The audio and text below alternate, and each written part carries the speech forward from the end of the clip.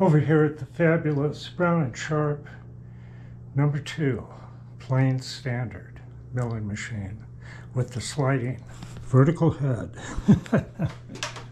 And in there I have, in the 40 taper spindle, I have a 180 series Erickson collet chuck,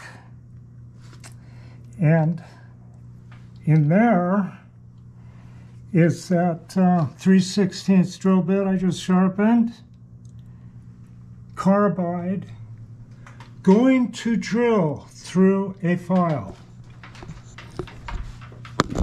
Okay, I think you can see the action from there.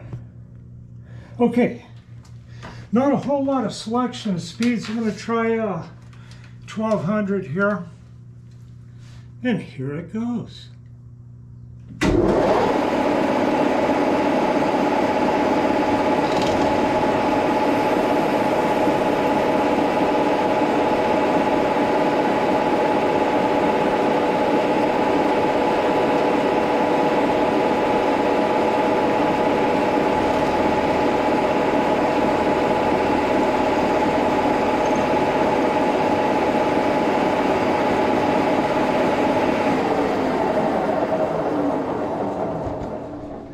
And let's make sure that there indeed is a hole.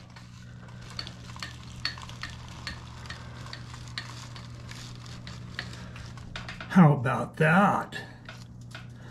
Not too bad.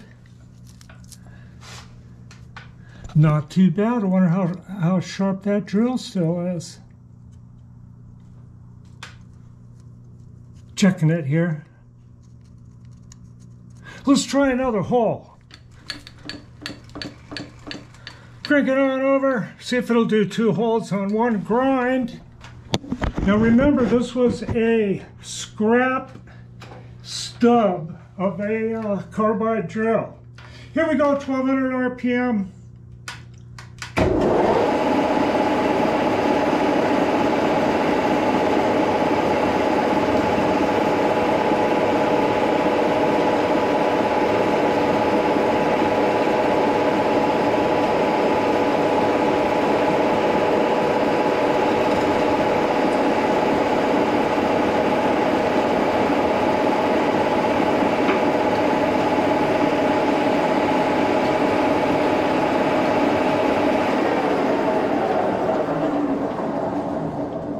I'd say that punched 2 holes, but that's pretty hard material, and I think the bit should be, if it's gonna, it'd probably do a 3rd hole, maybe a 4th and a 5th, but since the cutter grinder is here, and we're drilling holes in files, it's real easy to put the bit back into the head here and touch it up.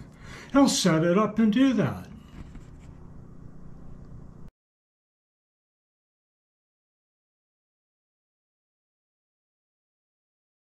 Hey there!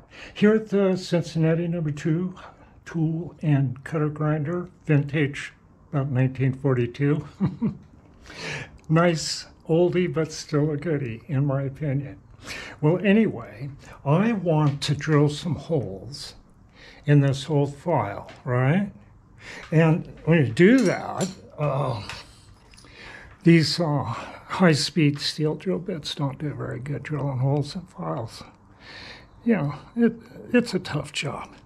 So when you're coming up with a tip for drilling hard material, you have to have side clearance that you can see by that slope that way.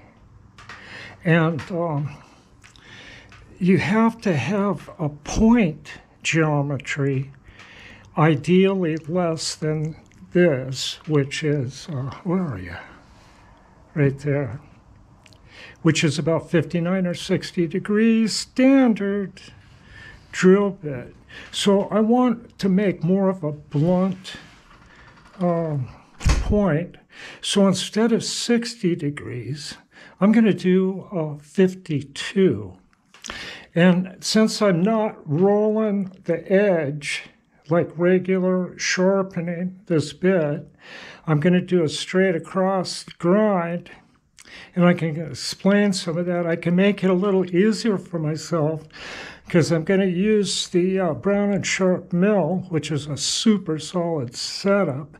I'd probably add another back clearance angle if I was going to do it on a Bridgeport, okay, because it's not as stiff, but that would make a weaker tool.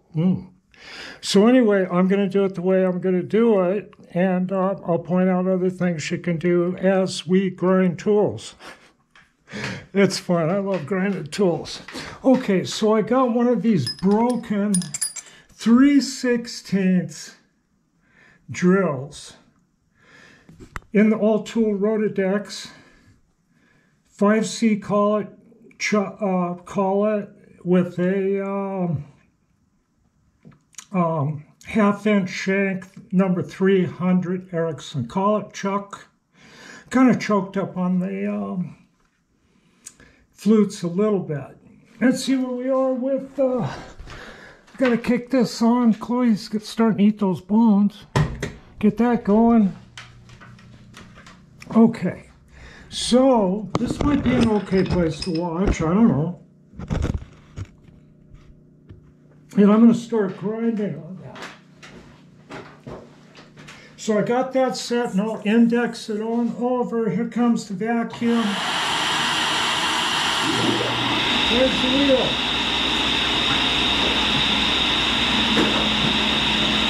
Get stuff out of the way. Looks like everything's going okay.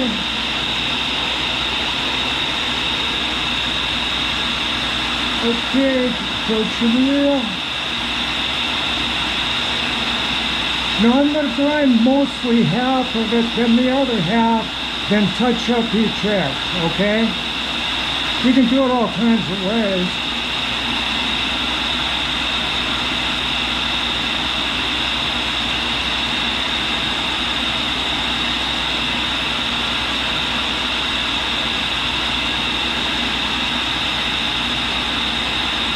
That back actually seems to pick stuff up pretty good.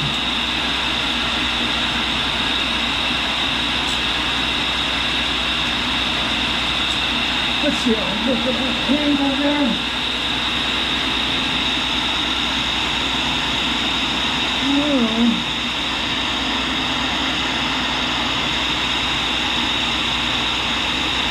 Oh, nothing touching the wheel yet. Let's see. Seems like I can. There we go.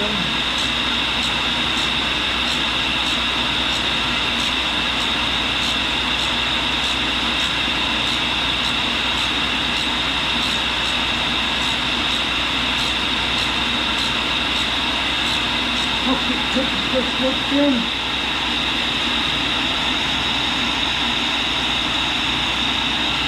Never know. We got all tight.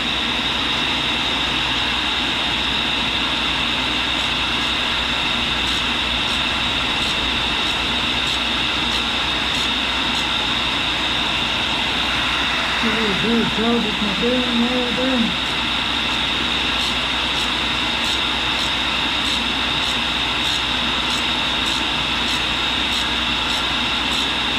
Okay, I'm going to set the cross speed to 0.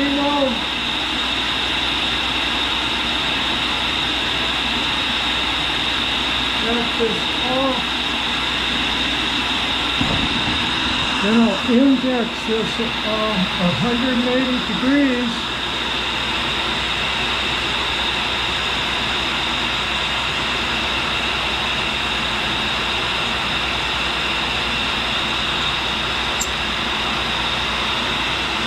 That easy. Okay.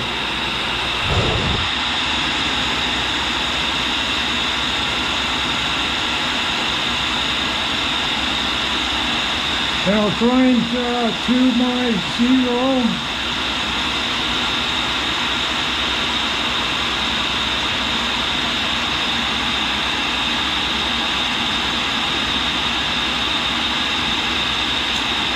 There we go.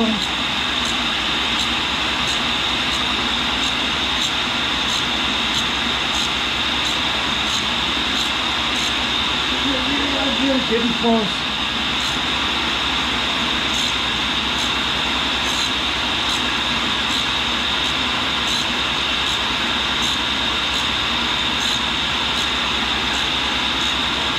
About 7,000 away.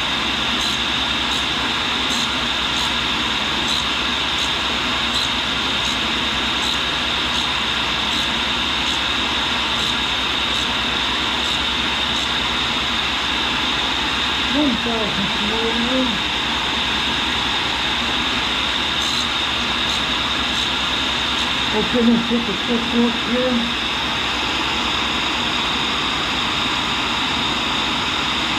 Yeah, it looks like it's, the light's kind of iffy. And maybe you can see, look, that it has brown clear cause. So I'll do a finish pass on it.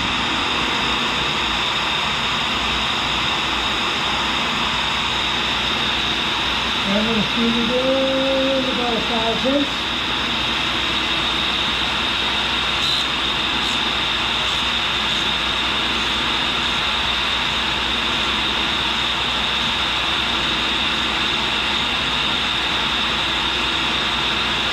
Okay, I'm going to index it 180. Little pin here. Got a scale on the rim here. I just swing it right around to 0.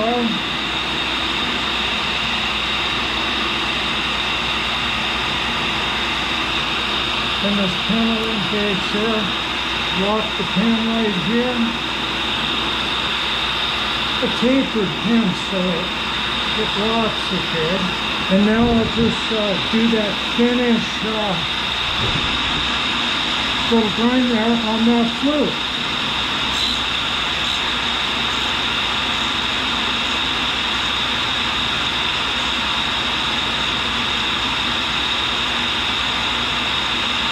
Oh, nice.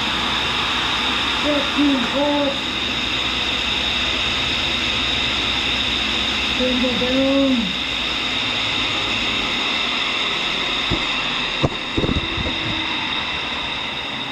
Okay, so I'm going to get that out of there. This is not very tight. Oh, it is pretty tight. So we loosen that, and we use the pin. Not slipping.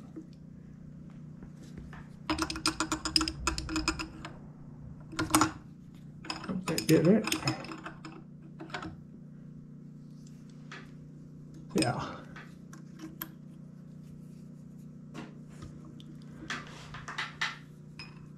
Can we see that point? Now, if I was going to use a lighter machine, like the Bridgeport, I would do a little back cut here. That'd get a little bit more clearance. And I only gave it 4 degrees, and I might give it like 5 or something. So let's go push this through a file, okay? That sounds like fun.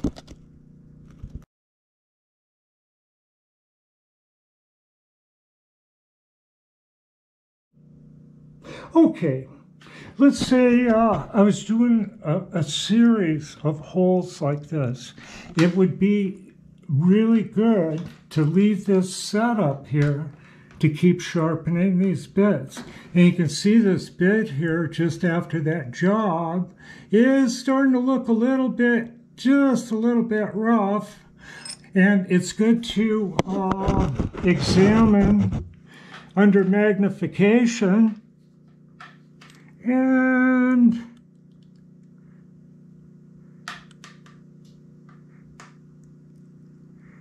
the edge is not chipped, but I can see it's starting to slightly round over. So now that I'm set up, it's so easy to stick it in there. Just take a couple thousandths off and have it cleaned up. Okay, I will be back with more carbide grinding.